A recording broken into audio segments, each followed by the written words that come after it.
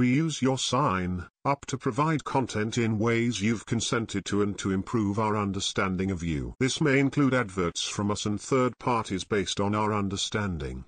You can unsubscribe at any time.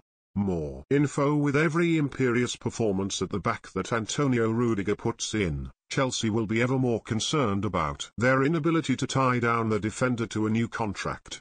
The Germany international has made a remarkable improvement over the past 12 months and is widely regarded as one of the Premier League's top defensive operators. It represents a huge turnaround from when the 28-year-old was a peripheral figure under Frank Lampard and looked on the verge of leaving for Tottenham in January. However, the centre-back was convinced to stay by Blues boss Thomas Tuchel, who succeeded Lampard 9 months ago. Rudiger became an essential part of Tuchel's three-man defence, and his energetic darts, as well as indomitable displays in protecting his goal, have made him a popular figure with the fans. There is some uncertainty about where his long-term future lies, however, with his contract due to expire in just 9 months' time. Rudiger will be able to speak to foreign clubs about a free transfer from January 1 if he does not agree terms on a new deal with Chelsea. According to reports, Rudiger is keen for his value to be recognised with a contract that puts him on the same scale as Chelsea's top earners such as Timo Werner, Kai Havertz, and Romelu Lukaku. And with reported interest from Bayern Munich and Paris Saint-Germain, talks are underway between the two parties as Chelsea desperately try to fend off interest in the centre-back. Goal report: Rudiger's agent Zar Senesi has been contacted by Bundesliga giants Bayern about a possible move to the Allianz Arena. It is believed Julian Nagelsmann is eyeing a move for Rudiger after speaking about his super improvement under his compatriot Thomas Tuchel, refusing to rule out a move in a press conference last week. The threat of Rudiger leaving is certainly a possibility, but it is a situation Chelsea have faced before with the same blueprint and arguably came out the other side looking better on all 5 occasions. It is certainly not the first time Chelsea have found themselves in a contractual stalemate, having called Willian's bluff in negotiations in the summer of 2020. The Brazilian wanted to remain at Stamford Bridge after spending 8 successful seasons in West London.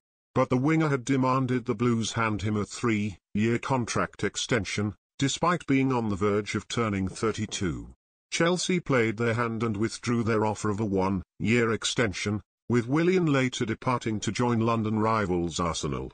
Just 12 months later, the forward has left the North London outfit to head to his native Brazil with Corinthians, justifying the decision from the club to stick to their guns. A similar tactic was deployed when negotiating with Spanish forward Pedro. Like Willian, he was only offered a limited extension and chose to leave on a free transfer. It speaks to the ruthless but consistent structure put in place by the club's hierarchy, with their reluctance of handing longer contracts to players over the age of 30. Indeed, defensive pair Gary Cahill and Branislav Ivanovic may have played a key role in their Champions League success in 2012 and league title triumphs in 2014-15 and 2016-17. But the club were firm in their stance and they went on to leave for Crystal Palace and Zenit St. Petersburg respectively.